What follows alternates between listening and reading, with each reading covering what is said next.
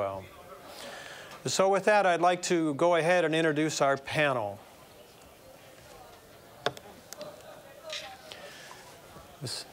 So please come out. Their topic is the shifting sands in internet governance. And since it's a panel, I think questions will be very important. I've been thinking about it quite a bit. First of all, I asked myself, Paul, why the sands are shifting? And then if it's sand, does it mean it's impermanent? You know, that things are not the way they should be? And then I got to thinking, I got really scared because somebody's governing the internet, and I didn't actually know that. So hopefully they'll tell us that. And finally, of course, the obvious question is, we're talking about technology policy. And what does that really mean? Probably they have much more important questions than these, but I got interested just in the title. Paul Mitchell is a senior leader here at Microsoft. He has broad experience and knowledge in policy and standards, and I want to personally thank him because we had an idea for what we'd like to do, but really it was Paul's work that pulled together both Mary and Sally, who have joined us to do that. Mary Saunders is Director of Standards Coordination at NIST, and Sally Wentworth is a Senior Manager of Public Policy at the Internet Society. And they both have broad knowledge and experience and have been thinking about this and talking about this. And I'm sure that you'll really enjoy their technology policy. I haven't actually heard technology policy defined as something that would be enjoyable before, but we'll try to make it interesting. And I thought that the way to start this off would be to ask Sally to give a little bit of an overview of just exactly how has the internet governance environment worked? Where did all this come from? And what are these shifting sands? So, Sally. Great. Thanks, and hello, everyone. I thought maybe I'd just ask the audience a little participation here. How many of you have heard of the International Telecommunication Union? Yeah. Good number. Okay. And were all of you aware that in the UN system there's a topic of discussion called internet governance? Okay, a little bit fewer. So I think this is a way to perhaps bring those two concepts together. For those of you who aren't aware, the International Telecommunication Union is a specialized agency of the United Nations. It has deep historic roots in the international community dating back to the 1800s when it was the International Telegraph Union. So it's been around for a long time and has changed its scope and its mandate periodically throughout the years to accommodate the changes in technology. They govern themselves on the basis of treaty. It is a treaty-based organization. The treaties of the ITU are signed and ratified by the ITU member states, roughly 193 member states. And so it is a legal organization that does a broad range of work in the telecommunications space, including spectrum allocation, satellite issues, radio regulations, telecommunication standards, development work, etc. One of the treaties of the ITU is something called the International Telecommunication Regulations, and I brought a copy, because that's what I do. It's a short treaty. It, again, has been around for a long time, originating back in the 1800s as a telegraph regulations, and has again since changed over the years. But it is now the International Telecommunication Regulations, and the treaty was last negotiated in 1988. The international community a number of years ago decided that it was time to update this treaty in light of the changing environment, in light of perhaps many of the things that many of you in this room are working on, the thinking being that the international treaty structure wasn't sufficient to accommodate the changes in technology. The treaty itself really does reflect the era in which it was written, 1988. Think about what the communications landscape looked like then.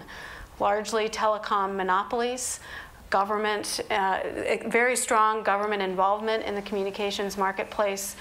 If you were an end user, you would think high costs to make a telephone call. And these are really reflected in this 1988 treaty in that governments felt like they needed to decide and determine how traffic would move across borders. how money would be exchanged, what you would do with things like safety of life communications, priority communications, and the like. And that is this treaty. It's actually very short. It's only about 15 pages. It's at a fairly high level of generality, and they're going to revise it this year in Dubai. So governments, as we speak, are preparing to negotiate this treaty, make changes to the treaty.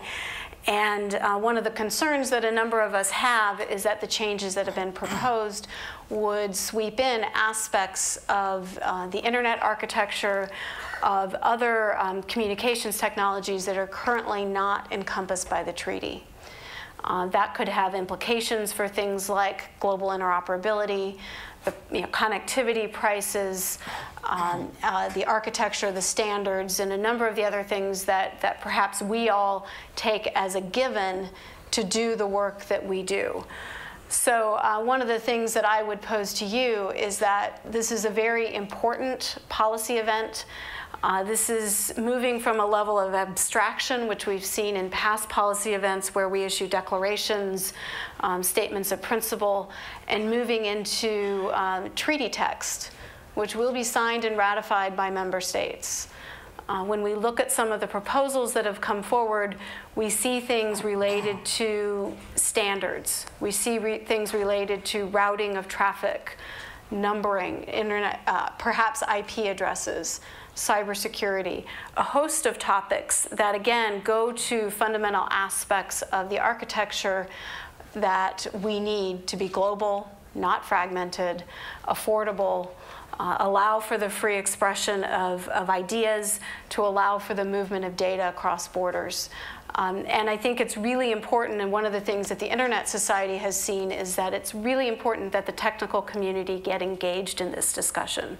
Governments need to hear from you how you use the infrastructure, how much you depend upon it, what things you may want to see changed, what things should not be changed. And that voice needs to be heard by governments around the world so that they can make effective decisions at this conference in Dubai. So maybe I'll stop there and we can move on. All right, thanks. So Mary, the ITU has been an organization that has been around for well over 100 years and has been instrumental in actually enabling telecommunication services in many countries around the world. And as a specialized agency of the United Nations, which of course came after ITU was founded, which is interesting in and of itself. I wonder if you could talk a little bit about the sort of role of standards, both in enabling telecommunications generally, and then how we should think about standards going forward relative to the internet. Okay. And the ITU's role thereof. Yeah, so let me, thanks Paul, and let me start by giving you just a very high-level overview of why NIST is engaged in this set of discussions at all. So NIST is the National Measurement Institute for the United States. So we have 4 laboratories, an information technology laboratory. And that laboratory in particular has specific responsibilities for federal government systems with respect to the security of those systems. So writes federal information processing standards, as well as, I'm sure many of you are familiar with the NIST special publications for computer systems and mobile applications most recently. We have an engineering lab, a materials measurement, and a physical measurement lab. About 30% of the NIST technical staff, over 400 individuals, scientists and engineers, participate in standards development activities in over 120 venues. Across all of the technology spaces where we do measurement research. A bulk of that, a large amount of that comes out of the Information Technology Laboratory in computer security, in high-speed networks, in accessibility, and a whole range of other IT-related areas. One of those standards venues is ITU-T.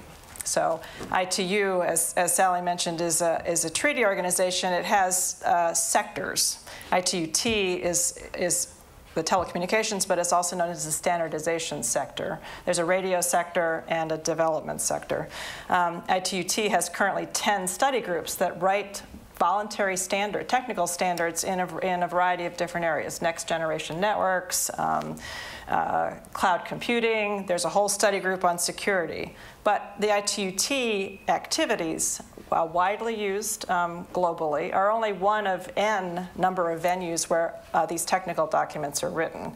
And so NIST has for a long time had staff participating in relevant ITU study groups to represent both US government interests as well as industry interests, because we work actively with a broad range of obviously Microsoft and a lot of the other providers, as well as network carriers and a range of other industry interests. And it's called a standards ecosystem, related to telecommunications, but more broadly related to information and communication technologies, of which the internet is a component. The internet is an enabler. It enables, obviously, you all to conduct research and to share the results and the intermediate steps in that research. It enables lots of things. And so from the NIST perspective, we see it as a tool. And I think as a government agency, we play much more heavily in not only in the telecom aspects of standardization, and standards we see as infrastructure, which enables both the hardware to interoperate and conform to specifications, as well as the software and all of the services that are layered on top of that broad infrastructure.